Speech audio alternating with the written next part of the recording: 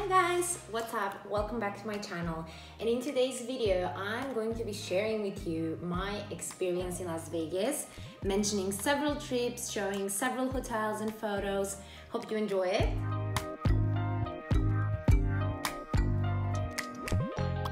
So I named it Vegas for Beginners because I'm also sharing my initial impressions, how I felt when I first got there, when I first saw it. And you know, what happens in Vegas stays in Vegas. Wow, not in my case, because I just decided to share it with you in a video. You're probably wondering, why am I wearing this sparkly metallic dress? And the truth is, yes, it's New Year's, it's festive time, Christmassy time, but I just finished filming my other video coming out next Thursday about New Year's Eve outfits. And ideas that you can borrow and you can use for this New Year's Eve party. So stay tuned next Thursday, a week from now. Also subscribe to my channel, follow me on Instagram, click the like button if you like this video, if you like the content I'm sharing. I've been to Vegas several times, more than 10. Basically, I'm going to focus on 2 trips in this video.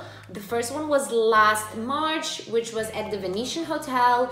But stay tuned until the end, because the second one at the Cosmopolitan, which was a more recent one from this summer, it's really gonna blow your mind. So you grow up with this idea of Vegas and how grandiose it is and all these parties that are going on there, you know, Sin City, city that never sleeps. And it's actually really true. When you just land into the Las Vegas airport, the airport itself is really close to the Strip, and the Strip is the street downtown in Vegas, where all the attractions, all the hotels, all the casinos, shops, restaurants, they're all located on this one street. There's more than enough entertainment on that one street, the Strip, to keep you entertained. So as you land into the Vegas airport, the first thing you can see if you're sitting on the correct side of the airport is actually the Strip, because it's very close by.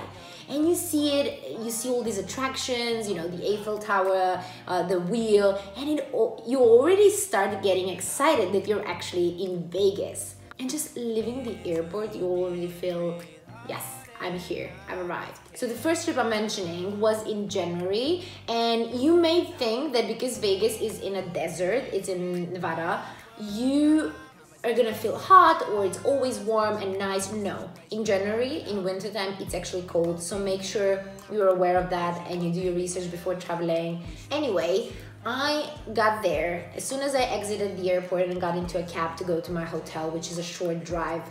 You know, all these lights just hit me. The city is so grandiose, it's so sparkly. As you're driving towards your hotel, you don't even know where to look. And the excitement already builds up. Then I arrived at the Venetian. This hotel is called the Venetian because it's like the city of Venice placed in a hotel. There's so many attractions, these huge canals, gondolas that you can actually, you know, ride, water running inside the hotel. It's a city within a hotel. And I have a feeling that that's the case with most Vegas hotels, that most of them are so big. They have theaters inside, huge casinos, shops, many restaurants, many bars, clubs. You really feel like you don't even need to exit. And that's the case with the Venetian as well. So I entered there as soon as I got my room at the reception.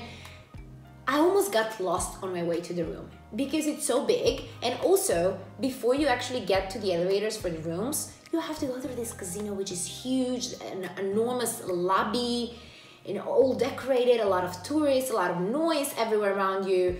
It literally took me 15 minutes to get from the reception area to my room. It's so big, and it's designed in a way to always keep your senses attacked with music, lights, sparkly things, noise, entertainment, sights. So I got to my room, and the Venetian rooms are not your typical standard rooms like you may have seen in many hotels in Europe. I feel like hotels in the US in general have bigger rooms, but this one was huge. And I stayed at a standard room, which looked like a suite, because as soon as you enter, there is this huge bed, king-size bed, and then when you pass the bedroom sort of area, you can go down actually to a living room, to another level of the room suite. And you know, you have a couch, a seating area, you have a TV, and then you get to the windows and you just see Vegas, the strip and the lights. But also one of my favorite features of the room itself was the walk-in closet. There was a gorgeous, huge bathroom, but also a walk-in closet, which if you're like me and you like to pack so much stuff, even if you're there for a couple of days, this is a great feature. I rearranged my clothes, I unpacked. Also, I love taking photos whenever I put another outfit on just before going out. One of my favorite features about the hotel, the Venetian, is the lobby with a huge love sign. Great for photo opportunities. Everything is huge there, and literally it takes so much time. I wish they had a taxi service within the hotel if there were actual streets, because you have to walk to go from the casino to the canals everywhere. So you pass the lobby and there is San Marco Square. Yes, the replica of San Marco Square from Venice. It's within the hotel with actual restaurants and coffee places and bars around it. And then you pass the San Marco Square and you see the canals. So the canals actually have a running water. It's like a maze. They have many boutiques, many stores on the canals. You can even ride the gondola. It's just out of this world. It feels like you're in Venice, and the best feature is the roof is actually a sky. It's painted like a sky, so you never know what time it is. It always feels like daylight. But that's another feature about Vegas that I wanted to mention. They don't really have any clocks on the walls.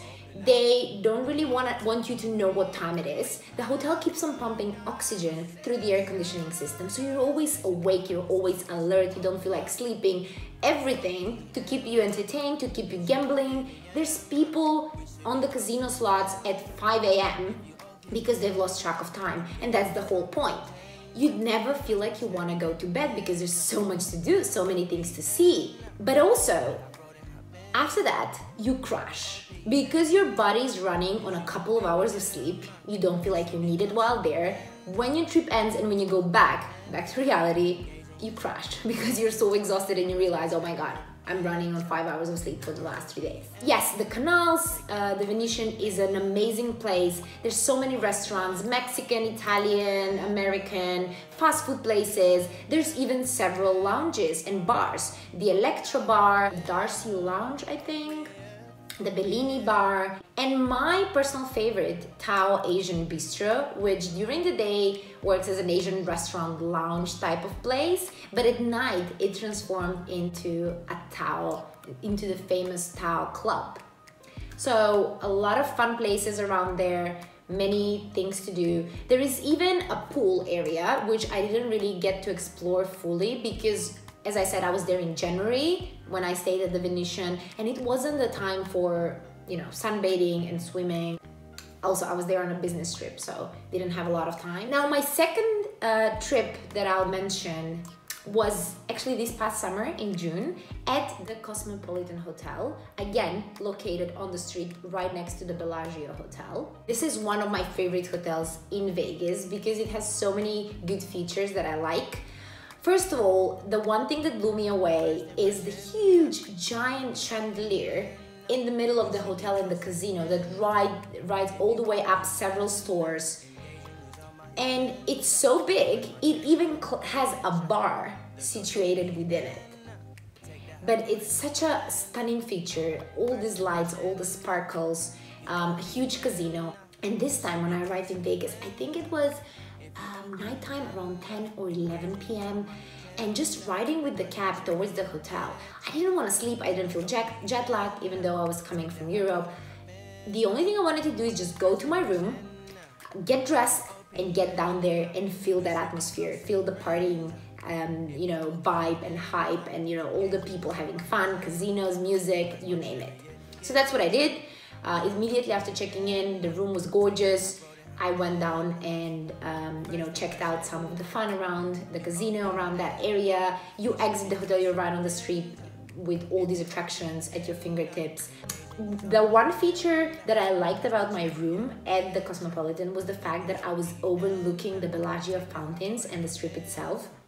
And they have this really nice choreographed show, which, you know, if you time it well, you can actually see it from the window.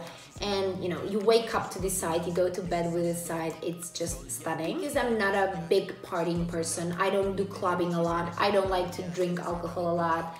I'm not that much into vices. So for me, fun in Vegas means sun tanning and, you know, lounging and enjoying a little sweet cocktail by the pool.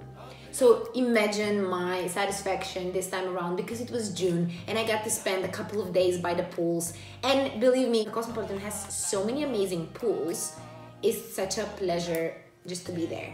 Again, like at the Venetian, this is a huge hotel with so many things inside. They have so many restaurants where to eat, you know, the Chelsea Club, the Marquee Club, which is one of my favorite clubs because celebrities are known to go partying there, like Leonardo DiCaprio, the Kardashians. So yes, this is a very famous location, and it's open 6 days a week, probably, actually 7, but Mondays are industry days, so Vegas parties non-stop all the time. One of the pools, the Chelsea pool, is located on the 14th floor, so the Cosmopolitan has several towers. The Chelsea Tower has the Chelsea pool on the 14th floor, and immediately as you go out, there is even a jacuzzi tub on one end. You have a couple of bars and restaurants around there, but the most stunning thing about it is the view. You're overlooking the strip. You feel like you're, this is surreal. So as you are sipping a cocktail and lounging by the pool, you are enjoying the best view ever. And then also there is the Boulevard pool, which is located on the 4th floor in the Boulevard Tower. And this is not your typical pool for swimming. It's mostly a very shallow pool where you can basically lounge. There's even these nice lounges in the water just for you to kind of dip your feet in the water, have parties. So yeah, this is my favorite pool out of all. It's designed to kind of have you and your friends lounge, not really swim, but just sit around and enjoy a cocktail, the music, you know, just chat. It's almost like a pool bar, if you can say that. They even have a cinema on some days at the Boulevard pool, because there's a huge screen on one end and you can just basically lie on the lounges in the pool. You can sit by the bar or outside on the sun tanning chairs and basically watch a movie, all the while enjoying a pool atmosphere. So this is my favorite pool. I love it. The views are also stunning, just like at the Chelsea pool. It just feels out of this world. And then the Marquee pool as well, the third one at the Cosmopolitan, which is an extension of the Marquee Club. And you know, they mostly do day parties, they mostly do phone parties. It's a clubbing pool with DJs. Again, a great atmosphere to experience. Hiya. Walking in the scorching Vegas heat. It's probably 40 degrees outside. And this gorgeous place behind me, the Vegas Strip. Oh, but I really needed this after the rain and clouds and cold weather in London, so yay! You're probably wondering why I haven't mentioned gambling yet. I did mention casinos, I did mention all the sparkles, and the reason is, out of the 10 times or more that I've been to Vegas, I've only gambled this last time. I'm not a vice person. As I said, I don't like drinking a lot, I don't like clubbing a lot, so I wasn't that much into gambling. But so my last trip, one of my colleagues, she said, well, you are in a perfect position to actually try your luck at gambling, because apparently Vegas algorithms and cameras have a certain way of recognizing facial recognition, and if you're someone who's just a new face that just went to the casino, you have a better chance of winning, because they want to hook you, they want to give you a little bit of money, like have you win something, and then you're back gambling there again. So she said, you're a perfect candidate, let's have you go and gamble. She advised me to put in $50 to start off with. And guess what? Yes, I lost everything. So within 3 minutes, I was down to 0.11 cents. So embarrassing. And that's it. I never really liked gambling to begin with, but after losing my first $50. I was like, not for me, that's it. Thank you, Vegas. I'm gonna stick to my pools, suntanning, enjoying, you know, cocktails and food, and that's it. Hope you enjoyed my recap of my Vegas trip. It's definitely something that I recommend for everyone if you have the chance to go and experience it, because it doesn't matter if you're a gambling person, a partying person, or just, you know, someone who likes visiting new locations. Vegas has to offer a little bit of everything. It's such a sensory overload. You have all these lights and music and partying and, you know, just fun atmosphere, and it really is out of this world. I hope you like my video. Subscribe to my channel, click the bell button for notifications, and as you may have guessed already, my uploading schedule is every Sunday and every Thursday. This Sunday, I'm gonna have a special Christmassy edition prepared for you, so stay tuned and make sure you come back for that video. Bye bye!